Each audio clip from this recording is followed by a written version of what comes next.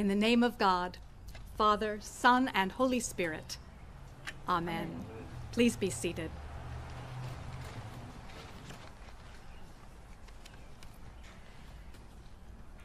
The first few words in the Gospel of Mark state plainly what the reader or the listener is in for. Chapter 1, verse 1, the beginning of the good news of Jesus Christ, the Son of God. Mark is the only gospel explicitly called a gospel, an account of good news. Matthew begins with a genealogy, Luke with an orderly account, John with celestial poetry. Mark, on the other hand, gets right to the point, and according to him, the gospel of Jesus is a non-stop, riveting enterprise of teaching and preaching, healing and casting out demons, clashes with the powers that be, all fueled by the instant celebrity status of this man from Galilee.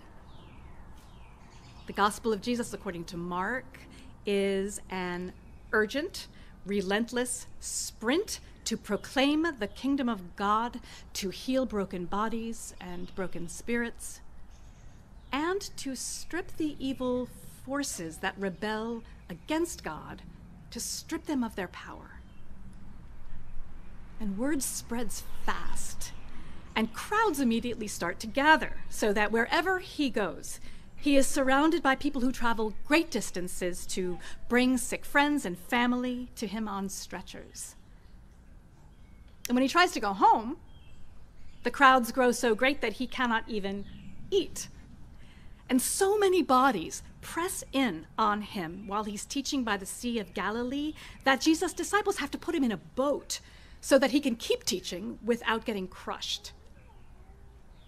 And now at the end of a long, long day of shouting parables from the rocking deck to the clamoring assembly on shore, is it any wonder that Jesus collapses onto a cushion in the stern of the craft and falls dead asleep?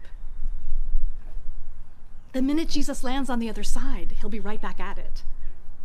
It's all moving so fast, and Jesus' disciples struggle just to keep up, to keep their teacher fed and safe, and to get some clarification for themselves on the astonishing things he keeps saying.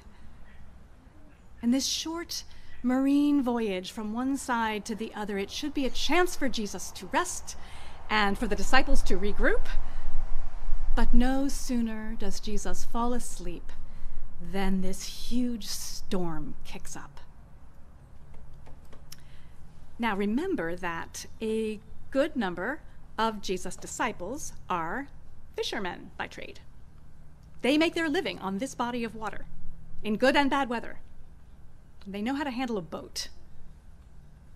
But this is no typical summer squall. Wind and waves seem to fight each other. They batter the vessel and swamp the deck. The boat is sinking. And Jesus sleeps on until the disciples wake him, angry, scared, saying, "Teacher, don't you care?" And with the same words that he uses to cast demons out of a tormented soul, Jesus calmly and decisively casts out the powers that threaten him and his people. If the disciples were frightened by the storm, it's nothing compared with the awe they feel as Jesus speaks to the wind and the water, and these forces of nature are suddenly stripped of all their strength. Who is this? He's not just a teacher, not just a healer, but someone in command of the entire natural world. Who is this? Well, we know that he is the one announced in the very first verse, in the first chapter of Mark's gospel. Jesus is not just a charismatic healer and a teacher speaking with authority. Jesus is the very Son of God. And yet it is here, it is in Mark's gospel, the only account of Jesus' life that calls itself the good news of Jesus Christ, the Son of God. It is in Mark's gospel that the disciples of Jesus are so painfully slow to comprehend his identity as the Son of God in spite of all evidence. And as a modern Christian, I find this both frustrating and eminently logical. Because honestly, why would the Son of God, the tamer of storms at sea, exorcist extraordinaire and miracle healer, why would he choose to hang out with a bunch of blue-collar fishermen and tax collectors? Why would he run himself ragged, preaching to the masses, some might say the unwashed masses, for hours and hours on end? Why would he make himself so vulnerable as to fall asleep in the eye of a hurricane? Why would he give up so much, everything, in fact, for us? Well, Jesus' disciples knew the book of Job better than most of us, and they know the story's dramatic climax and unmistakable conclusion is that God is God, and we are not God. Human beings will always struggle to make sense of why bad things happen to good people, and we will try and we will fail to know the difference between fairness and justice in the eyes of God. And while the designers of our lectionary no doubt paired this lesson from Job with our gospel text because of the storm, the storm imagery, we may detect a hint of that wider message on Jesus' tongue after he stills the storm and turns to his incredulous disciples. In the book of Job, after 38 chapters of Job's suffering and Job's friends arguing with him about righteousness and punishment and divine order, unsatisfied, Job continues to lament and defend, and he dreams finally of taking God to court with an impartial judge that would hold God accountable. And at last, God speaks, saying to Job in essence, if you are going to question me and demand answers from me, then before we get started, I have a few questions for you. Where were you when I built the entire universe and everything in it? And we hear just 11 verses of God's speech this morning. But in Job, it goes on and on. It lists in thrilling detail, and I would say maybe delight, the glorious mysteries of creation. Even after Job actually puts a hand over his mouth, God keeps going. Yes, there is chaos in the wild wonder of creation.